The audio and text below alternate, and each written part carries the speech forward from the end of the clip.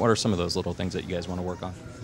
Just communication for the most part, starting the game off fast, stop waiting to get punched in the mouth to, get going. So I just kind of want to have a better start and, start the game how we usually finish the game. When you look at Oakland, what do you see on tape? They got some athletes. They're just as talented as we are. Carr has been impressive thus far. He can make every throw. He's mobile, a lot faster than what people think, and he got some weapons as far as receivers that can stretch the field. So it's definitely going to be a tough test, especially with McFadden and Jones-Drew back there in the backfield. So they probably feel like they let one slip away with San Diego last week, and they're hungry for a win. So it's going to be tough going there to, and getting the job done. But I think we're up for it. How tough is it to prepare for a rookie that you might not have a lot of game tape on? The sample size isn't that big. It's not tough. Usually you game plan off the last 3 games or so it's not tough.